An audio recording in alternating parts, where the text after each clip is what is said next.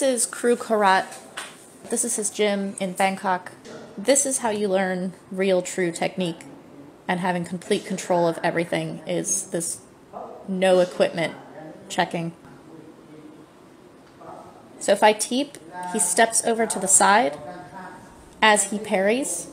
He says, don't step back. You lose distance. If you step to the side, you take away the angle of the teep, and you've set yourself up to counter.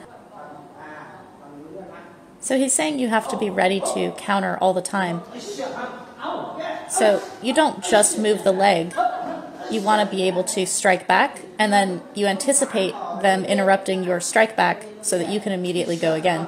It becomes this like revolving door of movement and strikes. It's basically the same fundamental movement, has all of these options off of it. He just moves ever so slightly out of the way, but not so far that he can't still reach on that counter kick. And then he just kind of melts his stomach back.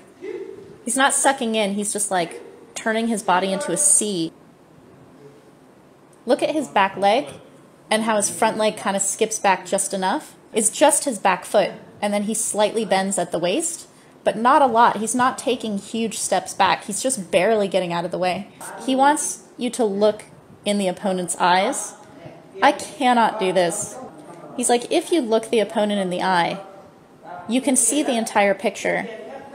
You can glance down for a second at what you're going to hit so that you can hit your target, but then you look straight back in the eyes. See how I'm staring at his hips because that's where I'm going to teep? He knows where I'm going to go because I'm looking at it. He said it's like a tiger.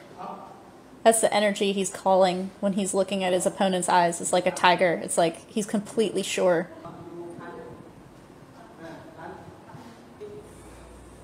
So the way that he was dodging with his face on my punch, he's saying it's the same with your leg. You just pull it back just enough and then it pops right back into place.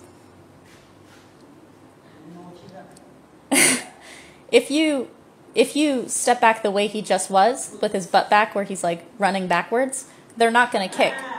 But if you look like you're going to stay where you are and just dodge barely out of the way, you get them to kick. You get them to bring their weapon out, but it doesn't land on you. He really emphasized this thing that you only ever do the same thing twice, and then you change up on the third one because it catches the opponent off guard. He's like, it's not going to hurt the first time you hit the leg.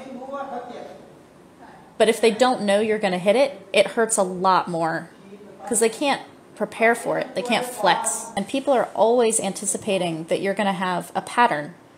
People tend to do like 2 or 3 strikes and then they stop. So your third is not only unexpected, but it's going to land.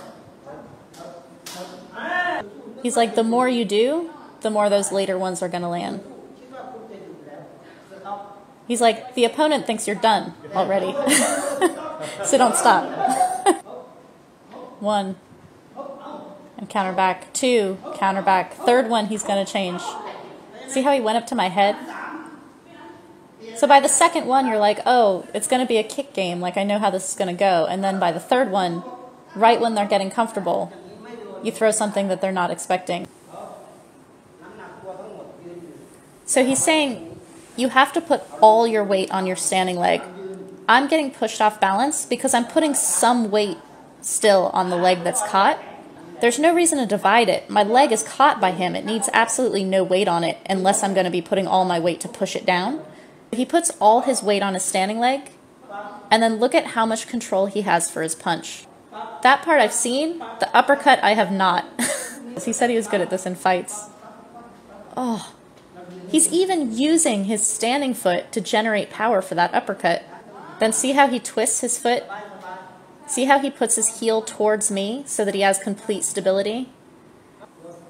So now he wants me to throw his leg. See how he doesn't go? If he has weight on his front leg, on his caught leg, he's going to spin. Here, this is so cool. When they try to throw your leg, you kick again. As I'm throwing his leg, he's kicking again in the air.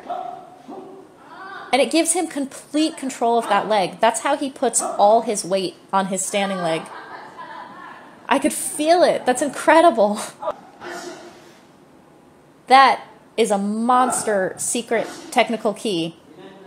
That thing, if you learn nothing else, that is an amazing technique to take from this.